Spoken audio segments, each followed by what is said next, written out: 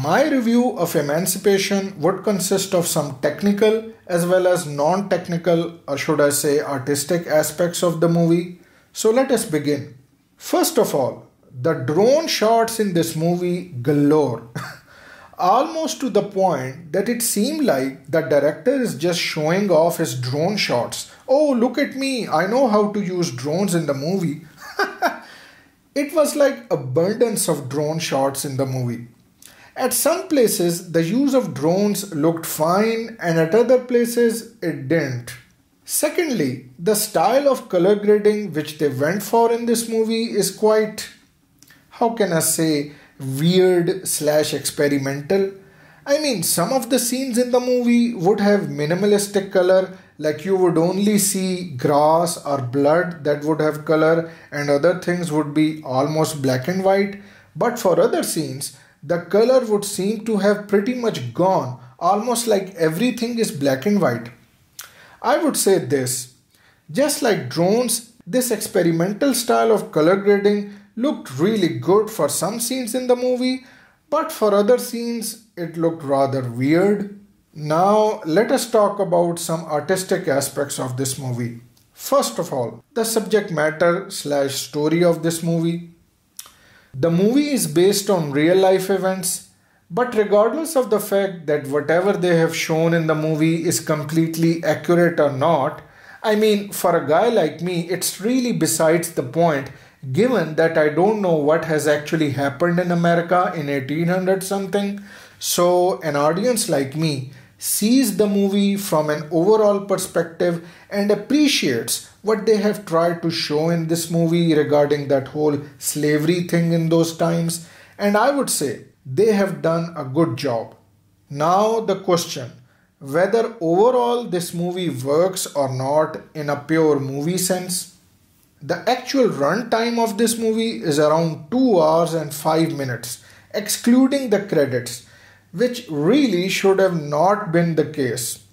To me, the content of this movie is basically 1 hour and 30 minutes max, but they wasted a lot of time in unnecessary scenes, and trust me, those were really unnecessary scenes.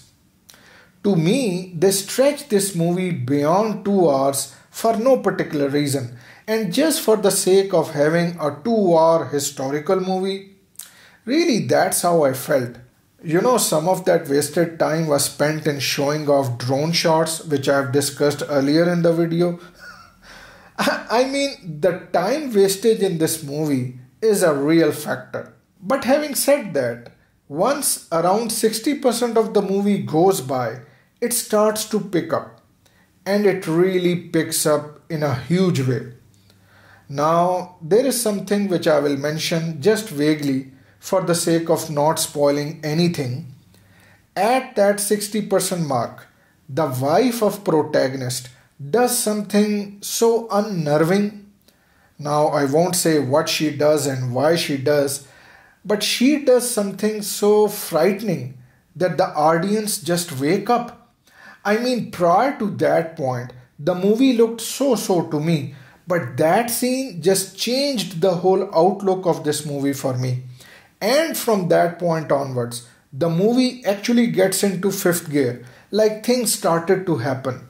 And there is a war scene in the movie towards the end, and that was one good war scene. Really a well-made war imagery that has been created by the director. I really liked that whole war scene.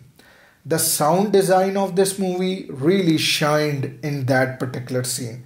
It is something to be seen at high sound volume of your home theater.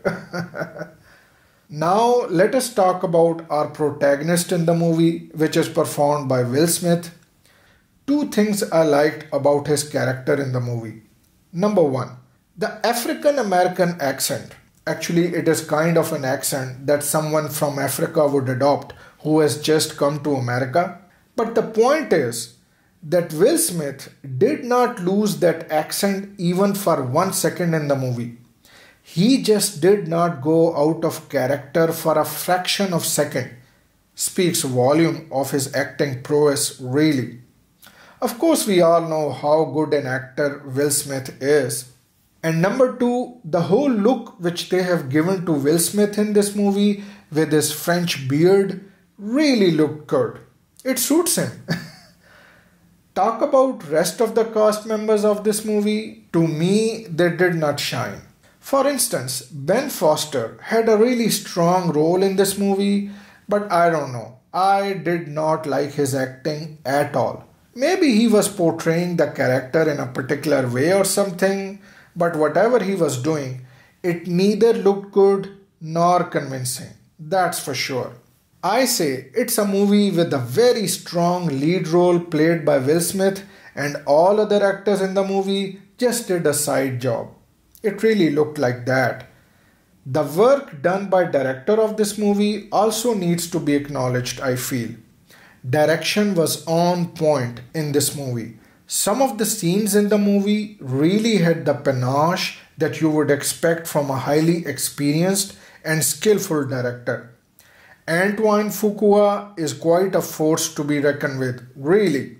I mean, he already has some great movies under his belt like Training Day, released in 2001, The Equalizer 1 and 2, released in 2014 and 2018 respectively, and The Magnificent Seven, released in 2016. So yeah, it makes sense that he would direct a movie like Emancipation.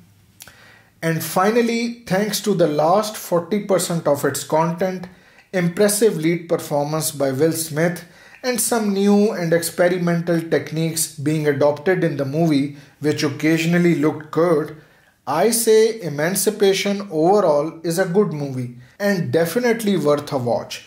Just ignore the first 60% of this movie and you'll feel pretty good.